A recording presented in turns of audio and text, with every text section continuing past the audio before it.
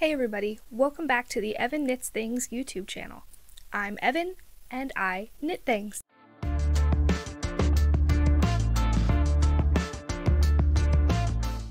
I will say, I also crochet and cross stitch and do a variety of other crafts. But you can find me doing all of those crafty things here on YouTube, on Instagram, and Ravelry, all under the name of Evan Knits Things. Convenient, right? So this is episode 7 of my 2024 podcast series, where I tell you everything I've been up to in the world of crafting this week. So, that being said, let's just jump right in. So this week I had quite a few goals and quite a few projects. Well, actually not quite a few goals. In my brain, quite a few goals. Things that I actually wrote down and talked to you guys about last week was not very many goals. So, I believe the first thing we talked about last week was my Purl Soho Sample project that I can't really tell or show you guys much about. But here it is. When we last talked, I believe I had one of the 3 samples left that I hadn't really worked on much yet, or even started, I don't remember.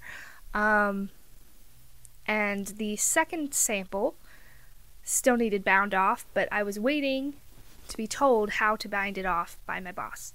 Well, I finished the 3rd sample, also to bind off, and now I am just waiting for my boss to tell me how to bind these 2 projects off, or whether or not to bind them off, and just to ship them out how they are. So, those are finished in my book. They are getting crossed off because a bind off is really not much. Like, there's not that many stitches, so even if it's a really annoying bind off, it won't take very long. So I am hoping that I will hear what to do with this week, and I can bind these off and ship them out, and then be done thinking about it. So that's the Purl Soho project. Next, I believe we talked about the Knit e-reader cozy by Leslie over at Knit California, which I am testing for her. Now, I had showed you previously that I did knit the Kindle size for my Kindle, but I didn't have the snaps. Well, guess what? I've got snaps now. See, look how nice it looks, holding my little Kindle. So nice. And then I showed you that I had cast on a different one for my kid's iPad. And that's finished too. See, I was right here, and I finished the whole thing, and even sewed the snaps in and everything. Look how nice that is. It's an iPad mini, so it's really not that much bigger than the Kindle. But this project was so fun and so quick. And this one, the small Kindle one, I have a Kindle Paperwhite, last year's version, because I bought it last year. It took 51 grams of yarn. I used fingering weight held double, and then I used this color, which I don't know what it is, and this is one color, and this is another color, but these are both colorways from Yarn Cafe Creations that I had a mini of. And then for this one, I held the blue double throughout the whole thing, and I alternated between this color and this color. Every round I alternated for this super fun marled effect. And it really looks great. I love how it turned out. This one only took 59 grams. So it was fantastic. And that's 59 grams of them held double. So it's like 25 grams per color. And I still have leftover of all 3 of these yarns. So if you're looking for a really great, short, sweet, simple project, these would be a great gift. If you know someone with a Kindle or an iPad, great gift. endlessly customizable. Leslie is a genius. See, look, they're so small. Leslie, with this pattern, also created a gauge calculator, so you don't have to match her gauge. You just input your gauge, and it tells you exactly how many stitches to cast on and how many rows or rounds to knit. It's incredible. I highly recommend snatching this pattern when it comes out and knitting it immediately. As of right now, this pattern is set for a release date of April 13th, and I will definitely put links everywhere when it comes out, because it's great. I wish I had something else to knit a cozy for. This may be what everyone I know is getting for Christmas this year. Like, it was that great. It was that fun. It was that fast. It was that easy. Like, I just took the marker off, but I was way down here, and I finished the rest of it in a day, including sewing the buttons on both, or the snaps. There are even several different closure methods that Leslie offers in the pattern. I did the folded brim and snaps. There's directions for a folded brim and a zipper with links to tutorials for the zipper installation. And there's, if you don't want to knit this much extra, since it is doubled over, it takes a bit of time. If you don't want to knit that much extra once you get to the end, she also included a way to use an I-cord bind off and then just put some elastic thread through there. So it's cinches in and your iPad or Kindle or e-reader isn't going anywhere. So this is a really great pattern. I really enjoyed it, and I would definitely knit another one if I had another one to knit for. So that's that. So that was finished object number 2. Sample was the first one. That was the second one.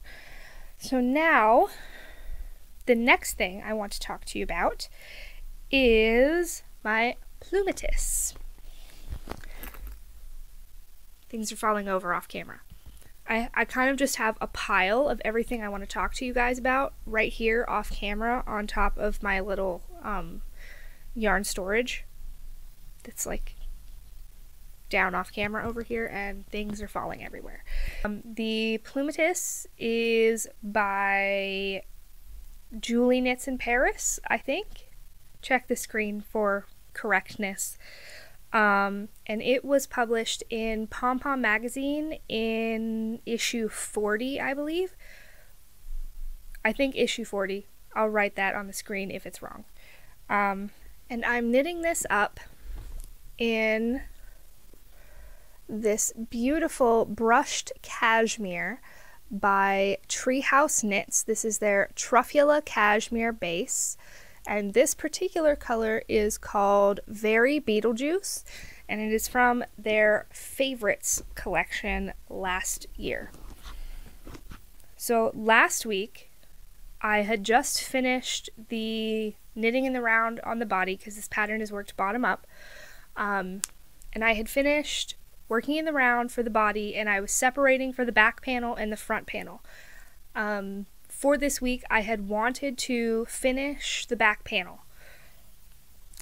Not only did I finish the back panel, you can see the marker here is where I was last week.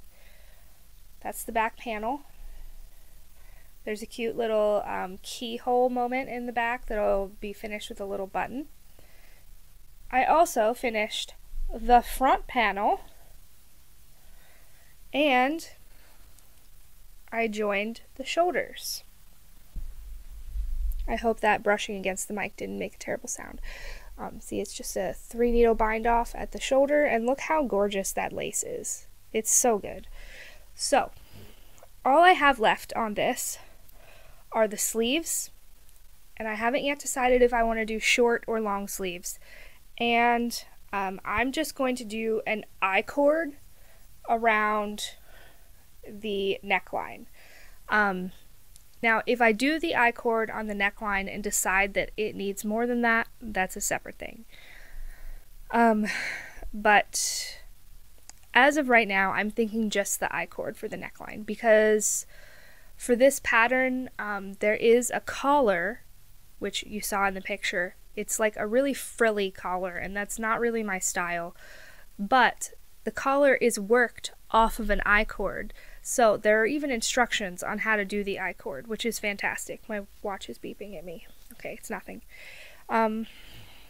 So that's how that went this week.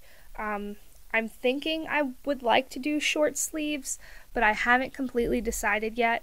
I think I'll knit 2 short sleeves and then try it on and see what I think. The next thing I'm going to do is the neckline though.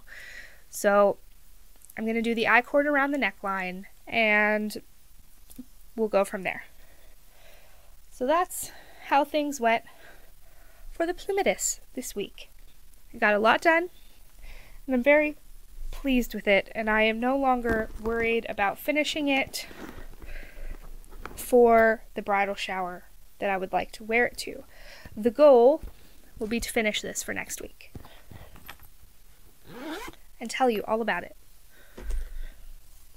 Next, which I didn't even tell you guys that I wanted to work on this week, but it was spring break for my kids, so not teaching them half the day gave me a lot of time to knit this week. And I think I forgot about that last week when I said I wouldn't have time to do anything else. Well, boy was I wrong. Okay, so next I'm going to tell you about my keeper, which is by Jen over at JP Knits Things and One Wild. Oh, I forgot to take those off. I had the neck hole pinned closed with giant stitch markers because I'm alternating skeins and doing the body alternating skeins. It's easiest for me if I just throw the skein I'm not working with inside the body, and then it doesn't get tangled. But anyway, I am knitting this up in, this is all I have left, in this beautiful yarn from Red Door Fiber Studio. This is their classic DK base, which is 100% superwash merino, and it is in the colorway Starfall from their Akatar collection a few years ago. And I am holding that double with, I have one extra skein, with Hobie's Alpaca Blaze, which is a lace weight that is an acrylic, alpaca, and polyamide blend. And this is the color 30. So creative. Here we go. Look at that. The green stitch marker is where I was last time I worked on this. So I knit all of this body, all of that body. Look at this. I attached the pocket today. And then there's 8 rounds that you knit after the pocket before the ribbing. So guess what? I've only got the ribbing left on this thing. How great is that? Anyway, so the goal is to finish this for next week. If it comes down to either finishing my Plumetis or finishing my keeper, obviously I'm going to choose my Plumetis. But I do also have a new cast on. Kind of. I'm sure you guys remember from last week that I told you about the Lento Love KAL that is being hosted by Lina Magazine and La Bien Amie, which is a yarn shop in France. And I said I wanted to participate in that, and that I had 2 sets of yarn, 2 sweater quantities, enough to knit 2 lentos for this. I'm talking about the Lento pattern by, I'm going to butcher this person's name, and I'm so sorry, but I believe it's Yona Halen, but I don't know. If you know how to say this, please let me know. Now, technically I haven't cast on, I knit my swatch, but look at that. This is one of the yarns, 2 yarns I guess, that I want to knit this sweater in. I have 2 that I'd like to knit. This is, I actually have ball bands and stuff for both, so I will just show you. I'm knitting this up in these two beauties. This one is by Treehouse Knits, and it's called First Flurries is the colorway, and it's on the Cashmere Elm sock base, which is an 80% superwash merino wool, 10% cashmere, 10% nylon, and it's 383 yards per 100 grams. And it is a fingering weight base. Look at this. Look how gorgeous this color is. I picked this up in the Favorites Collection Overflow, which was great. And this beauty is by Dusty Yarn Co. This is their Classic Surrey Lace, and it's a 75% baby Surrey alpaca, 25% silk, and 459 yards per 50 grams. And this is the colorway Shook. And these two, they just, look at that. They look great together. I'm very excited about it. I think I'm actually going to cast this on this evening, if I have time, after editing this video. But I can at least cast on the neckline, right? Like, it shouldn't be that hard. I actually just unpinned this, so I haven't 100% rechecked my gauge yet, but gauge was right on when I had it pinned, so I'm not going to shove that in the bag. I will leave it on my notebook down here. But I'm very excited about that. I've been wanting to knit this sweater for so long, and this KAL was a great way to do it. It goes from April 6th, which was yesterday for me, and May 6th. So it's not very long, but this sweater is knit on size 10 needles, and that's US size 10. So it goes really fast. It's a very open gauge, and it should be like the coziest sweatshirt like ever. I also wanted to knit this up in this yarn, if you remember, and I said I wanted to get some neon green from Knit Picks in mohair to go with this. Well, I did, and I will show it to you in the acquisitions part of this program. But that's the other color I wanted to knit it with. But we'll talk about that in acquisitions. So that's that. Next project is I was selected to test knit the Catalonia Crop by Perfectly Knotted on Instagram, and I need you guys to help me pick what yarn to knit it in. You can see the picture, or the picture. You can see the picture. It's her sample is knit with 2 strands of fingering weight yarn held double, and for my size, I think that I will need 3 skeins of yarn of fingering weight. I may only need 2, but I think I'll need 3. So actually, now that I'm thinking about it, I may only need 2, because the size measurements that she gave us, I'm not sure if that was supposed to be accounting for 20% negative ease or not. Okay, I may only need 2 skeins, and that may change things. Hold, please.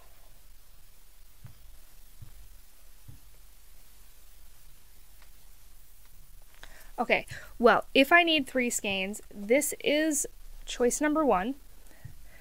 This is by Loop and Whirl Fiber Co. I knit a sample for them last year. This is coming undone.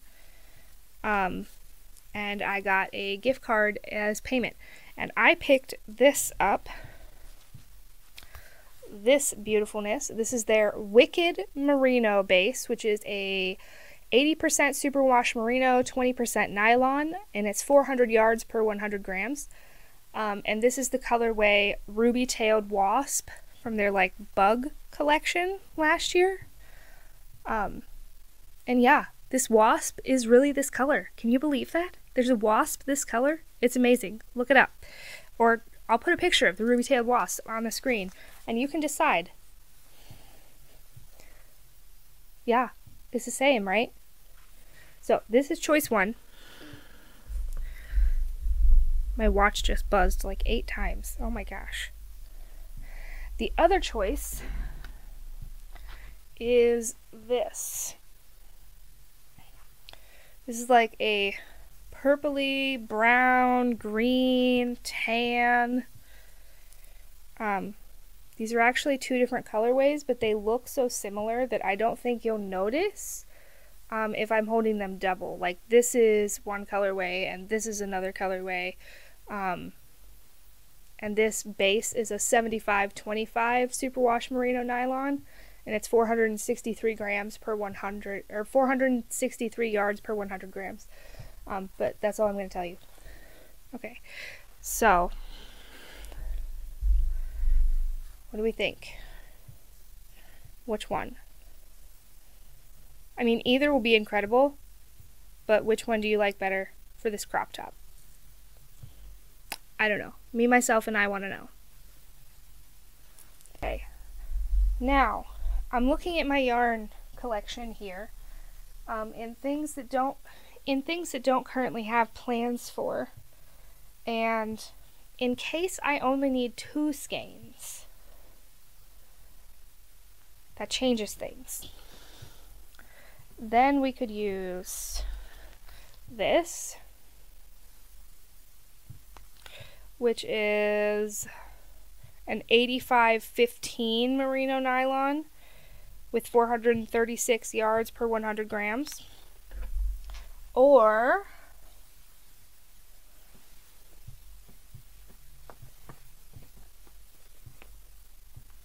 could use these 2 that are very similar.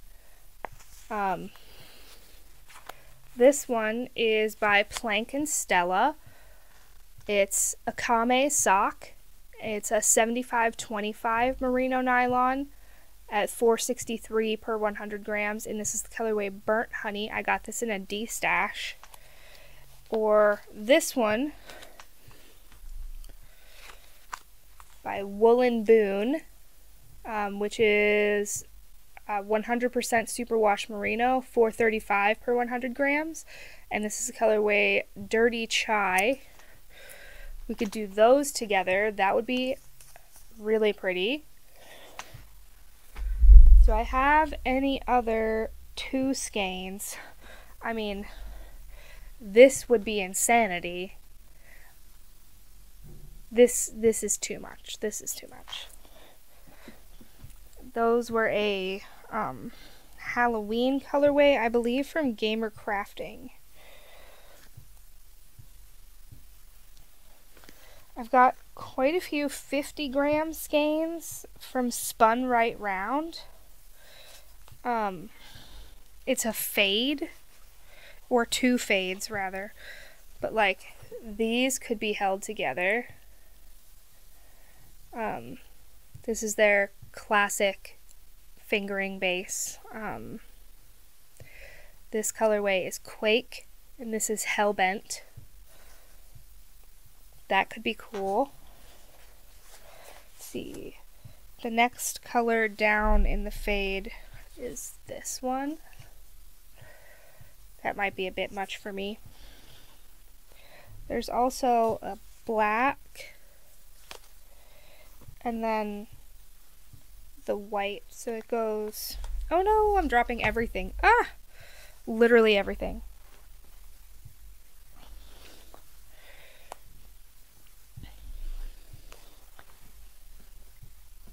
It's really hard to hold this. That's how the fade goes. So like any 2 next to each other could be held together nicely. For that. So that's an option, any of those. This one's Jet. We already said this one was Quake. This one's Hellbent. This one's Dirty Taffy. And the last one is Walk Like a Cat, Talk Like a Fish. I don't know if that's a reference of some kind. So those are choices as well. I think that's all. I mean, it's not, but I don't feel like going through more of it right now. So those are the choices. You let me know which one you guys like the best in the comments. I won't be receiving the pattern for this one until next week, and I won't be starting knitting it until I finish my Plumetis. It's not due until June, so I have plenty of time for that. Let me know what you think on colorways. I can probably post a poll in the community section with pictures of each color if that's helpful. And then that's all the WIPs. That's all the projects that I have going on right now.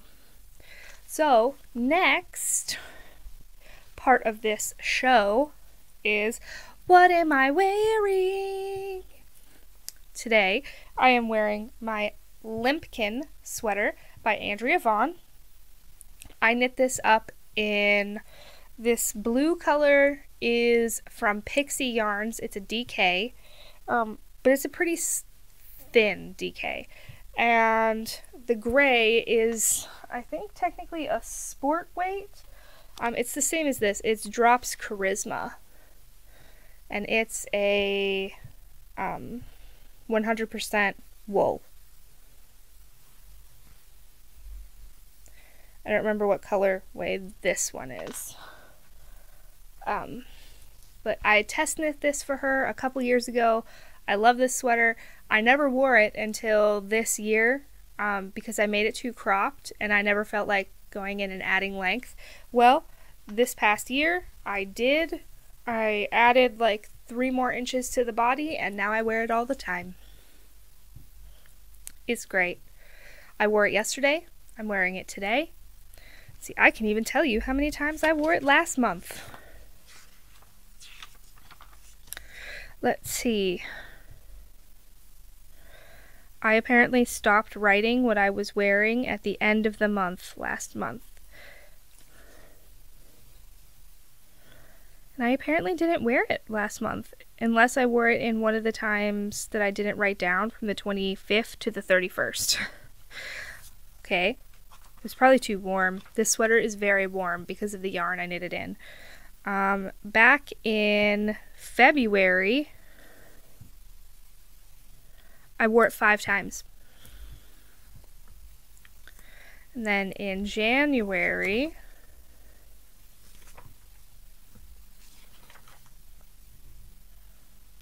I flipped too far.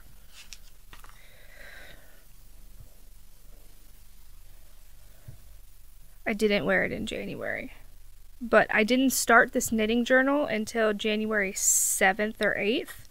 So I don't have information for the beginning of the month. So I might have worn it at the beginning of that month. But anyway, I wear it relatively often. And I like it a lot. Andrea is an amazing person. She is incredible to her test knitters, and I would highly recommend this and all of her patterns because they're great. Also, earrings I'm wearing. These are super fun cat earrings, and they are from Keep Going Club on Etsy and Instagram. They're super comfortable. I love all their stuff. So, next, goals for this past week and next week. So, let's look at my handy dandy notebook. I wanted to finish the 3rd sample for Purl Soho. Check. I did that, minus the bind off of the 2. I wanted to finish the back panel on my Plumetis. Check. I did that. I wanted to start the front panel for my Plumetis.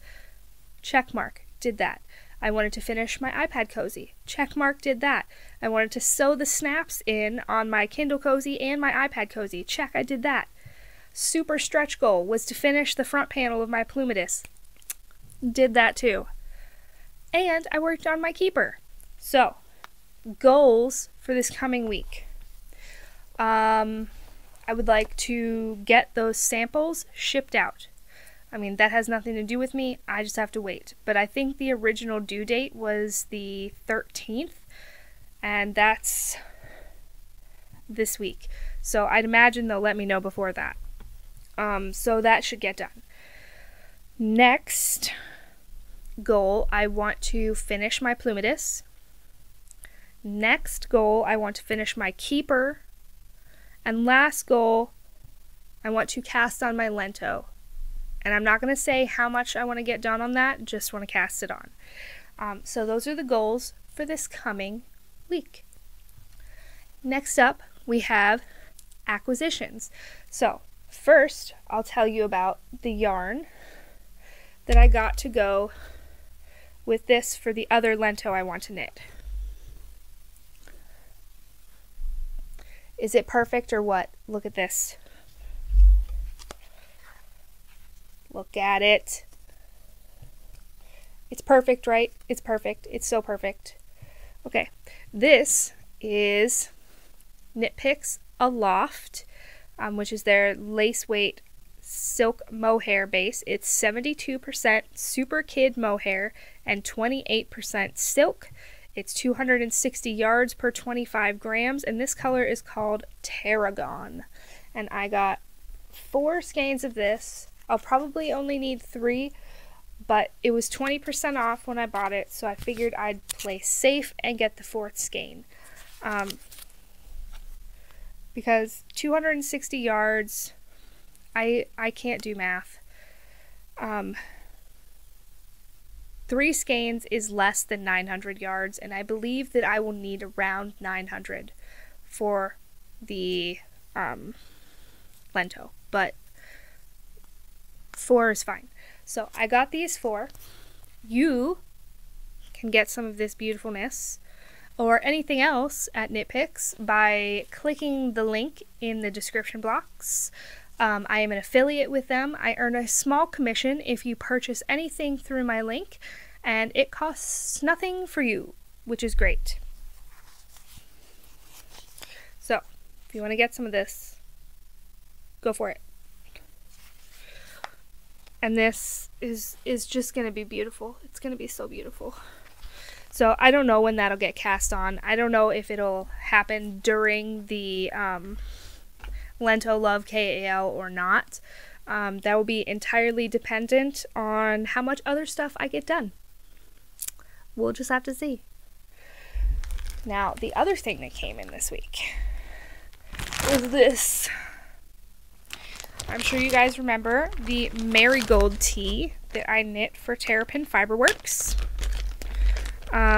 And I got paid by them in a gift card to their shop. And I picked up 3 skeins of this.